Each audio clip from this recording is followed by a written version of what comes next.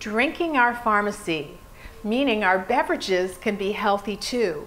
And they could be really tasty at the same time. They don't have to just be tasty when they're in the nasty, unhealthy, sugary drinks. So one of my favorite ways to get a real healthy beverage that you're going to find so delicious, you're not going to believe it's that healthy for you, is to use flowers.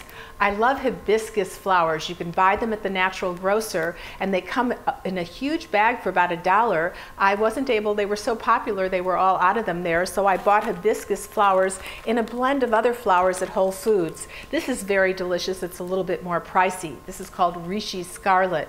The purpose of it being that it's flowers mixed in with things like orange peel, and I also sometimes like to buy rose hips.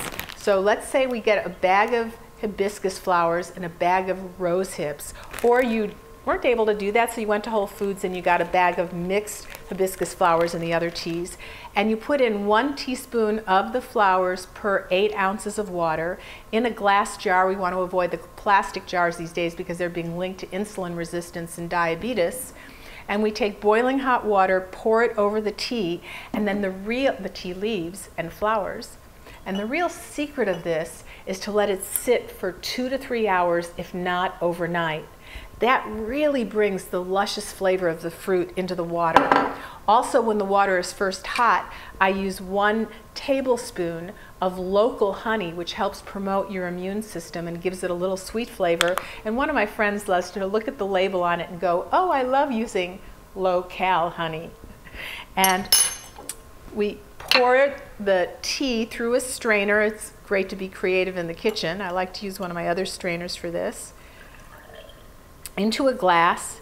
I like to have my fluids at room temperature. Some people like to add ice, and enjoy.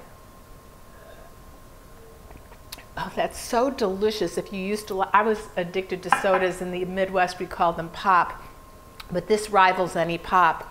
But you can also take mineral water, which if you read the label and there's minerals on the label of mineral water, like calcium or magnesium, this assures you that the mineral water is alkalizing, which is very good for your immune system, your bones, your brain. Adding a little bit of the bubbly liquid,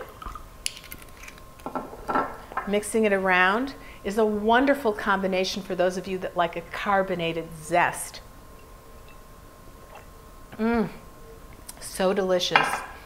Who knew that you could drink flowers and have them be anti-inflammatory, antioxidant, anti-aging, and have it taste just as good, if not better, than a Coke any day? The Kitchen Doctor is in transforming science into liquidy food.